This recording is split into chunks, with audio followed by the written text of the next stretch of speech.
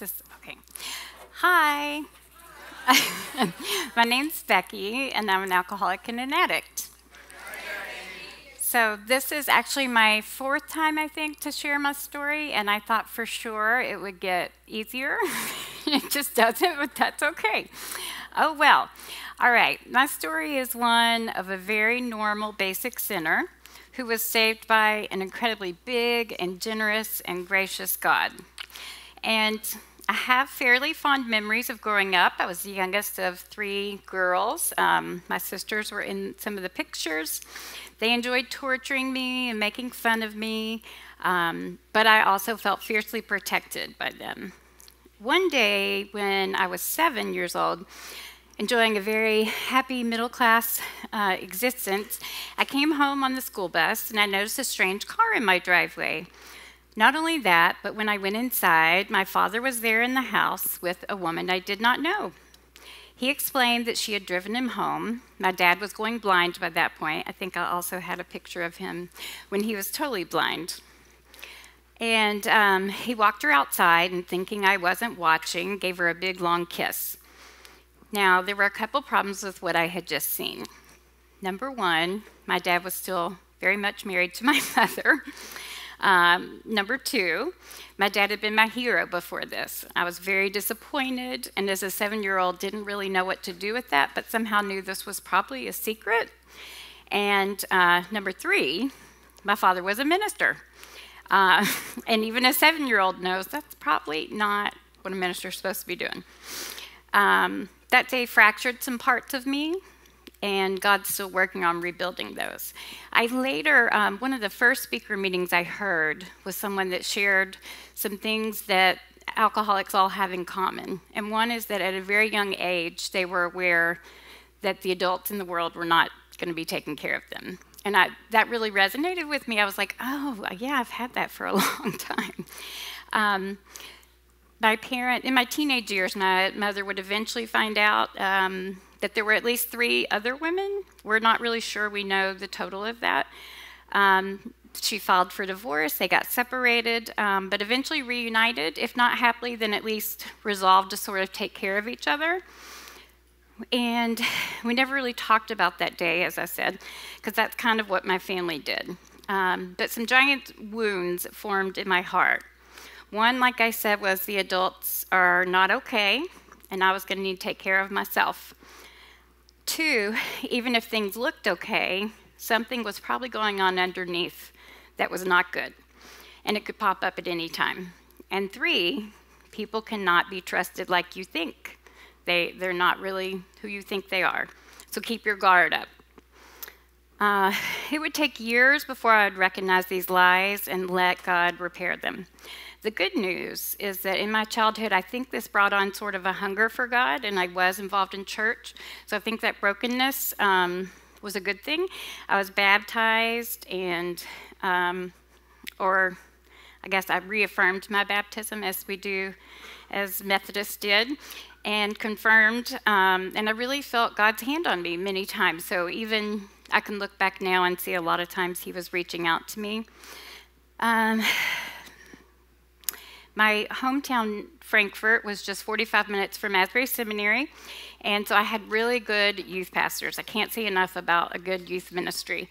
And they really mentored me in my Christian walk and got me involved in the Bible, I think at 11 or 12 years old.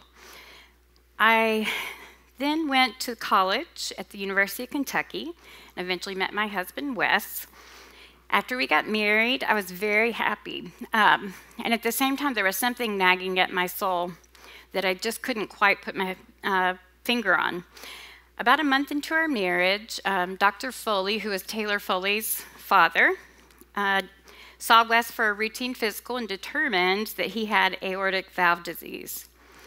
We went on to see a specialist, and that specialist told us that at 21, I would probably be a widow, or at best, I'd be married to a disabled man.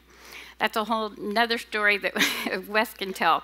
That's not what happened. But to think that at 21 is a little bit shocking.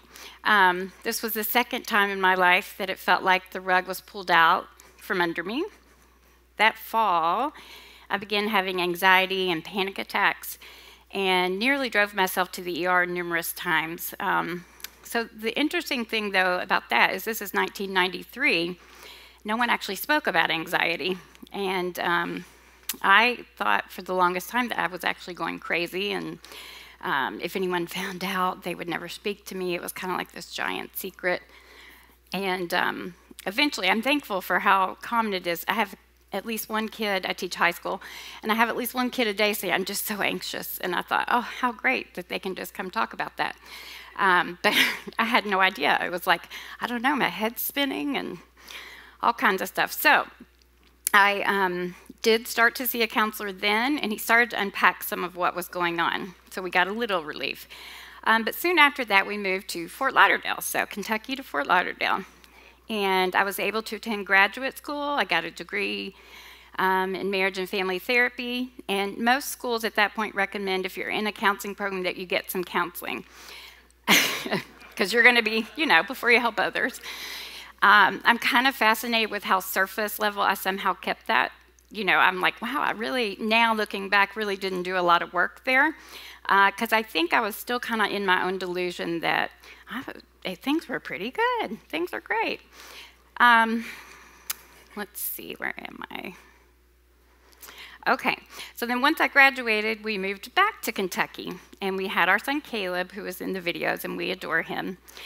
At the age of 30, I remember thinking things really couldn't get any better. He was 3, he was very cute, and I was pregnant with our second child, and we had a new church we were excited about. We really felt like God was moving in there, and I was unaware I was about to go through kind of the third, sucker punch, or at least that's what it felt like.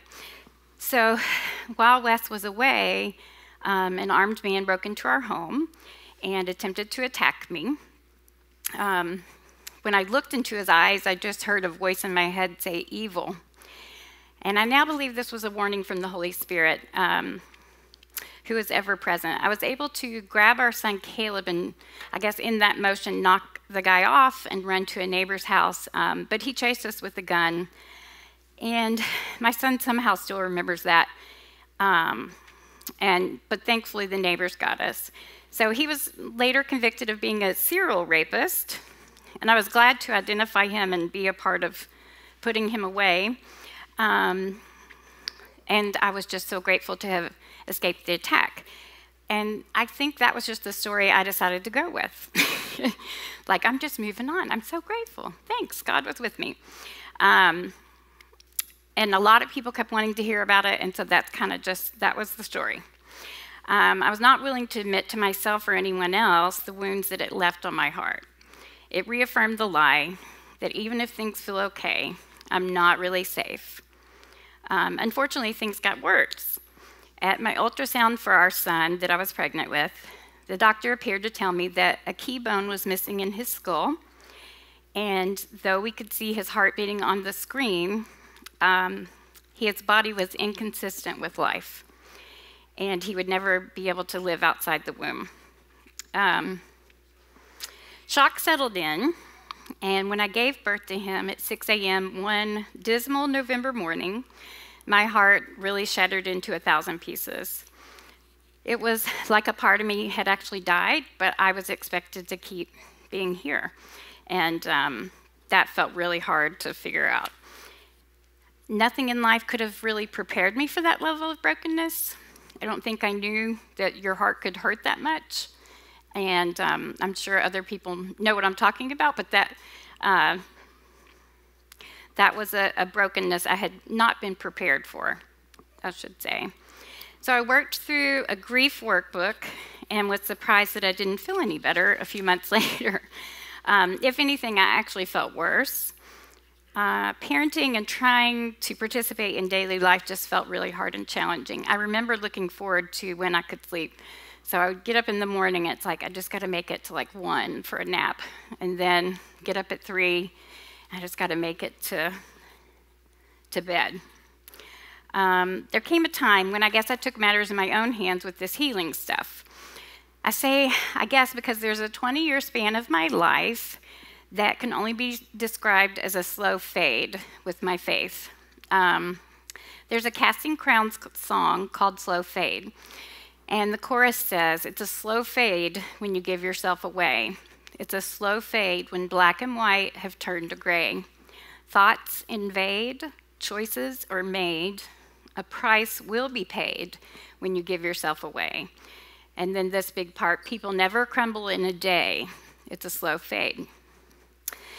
And that could describe my life overall in the next season.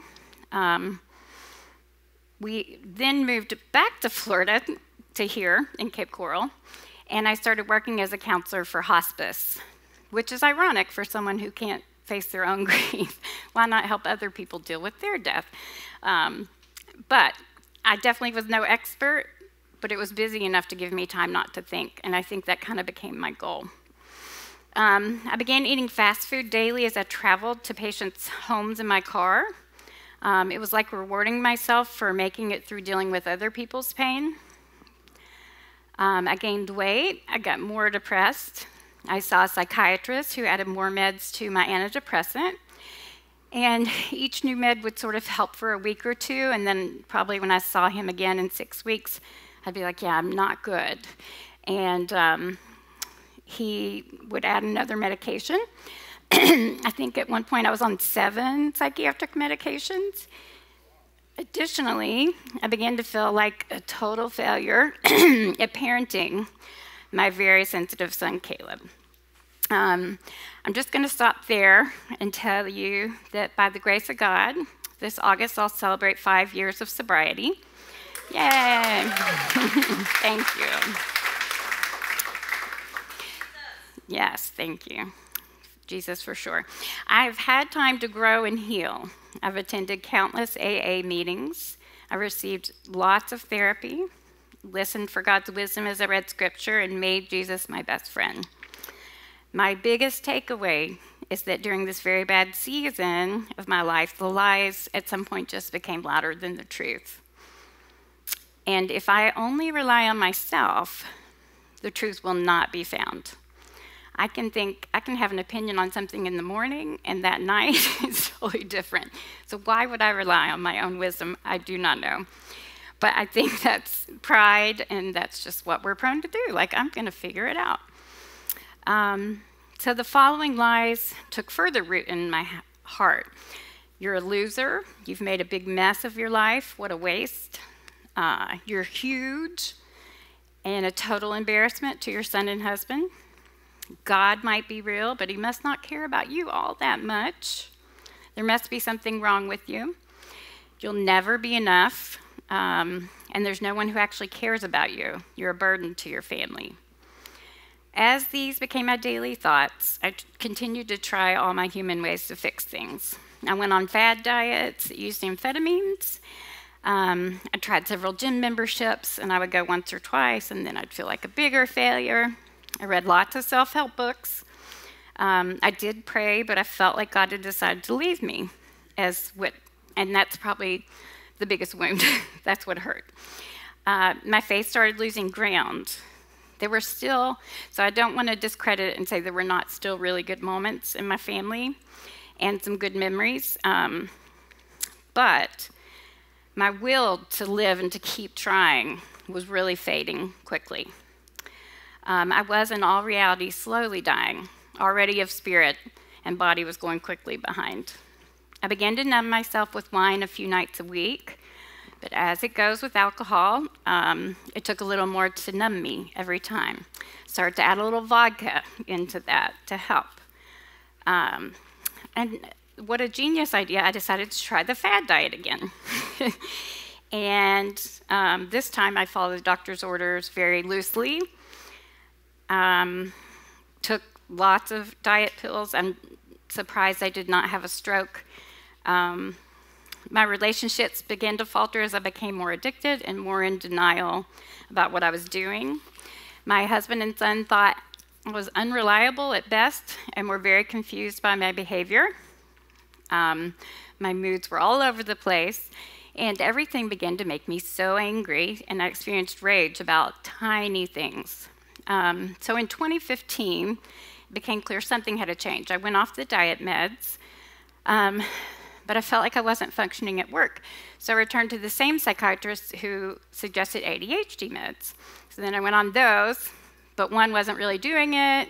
So then I did two, and all this just to say, oh, and then on the ADHD meds, I would get so wound up. So at night, I would take extra anxiety meds, and I was just a really hot mess. Okay. Unbeknownst to me, God was stepping in and coming for me in ways that I would not realize. We went with our church in February 2016 to Israel. Not only myself and Wes, but our son, Caleb, both our mothers, and my sister and brother-in-law. And God spoke to me that very first morning on the Sea of Galilee. He showed me Peter, who was partially submerged in water, and I heard him say, "You're Peter, and you're drowning because you took your focus off of Jesus."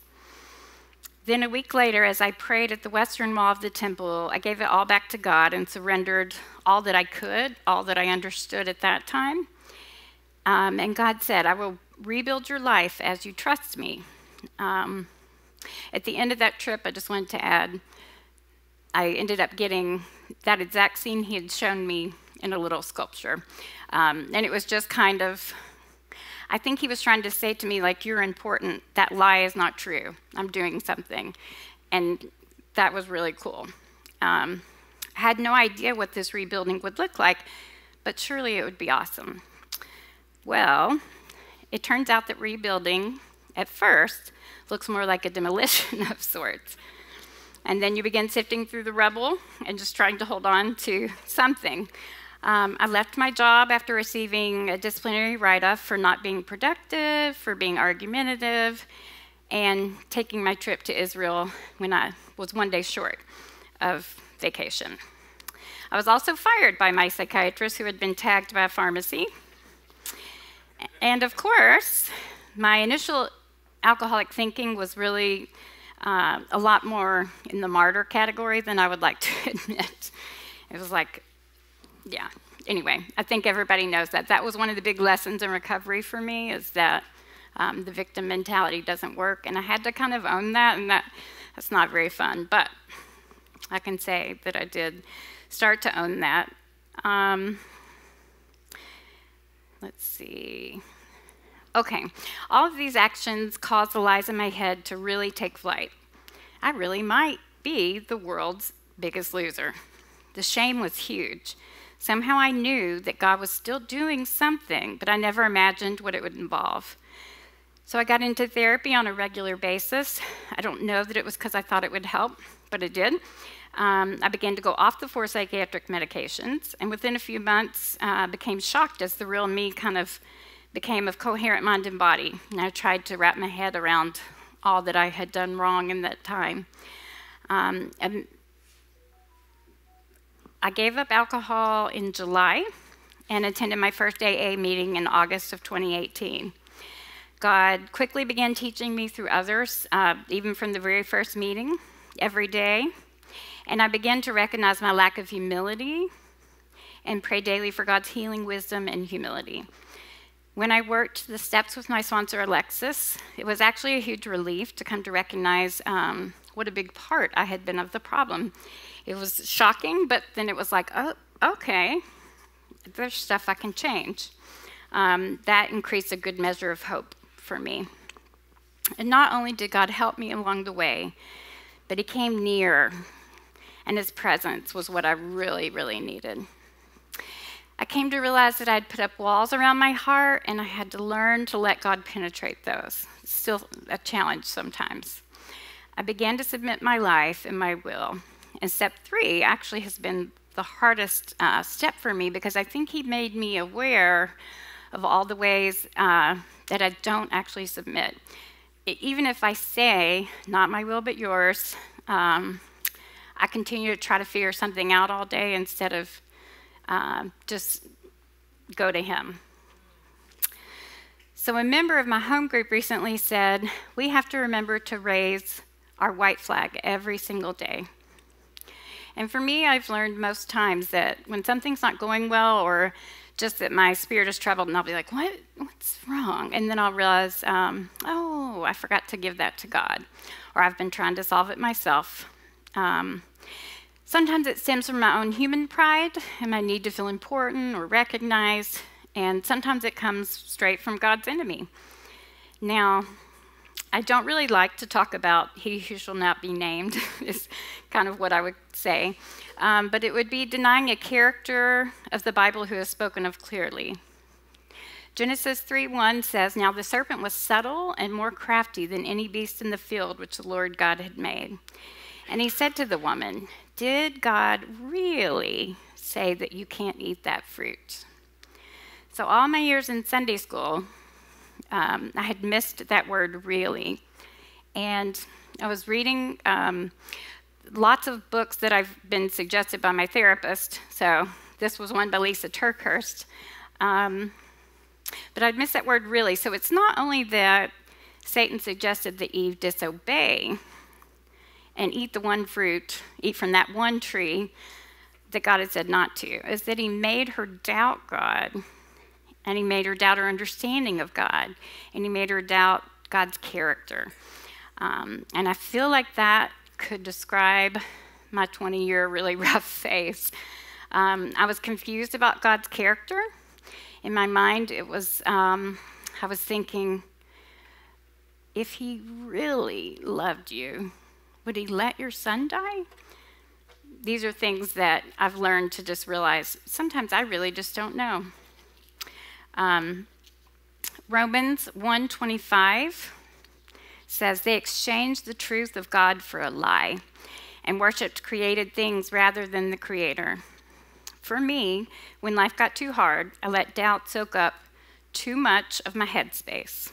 And I've learned to stop this from happening as often as possible, and the quicker the better.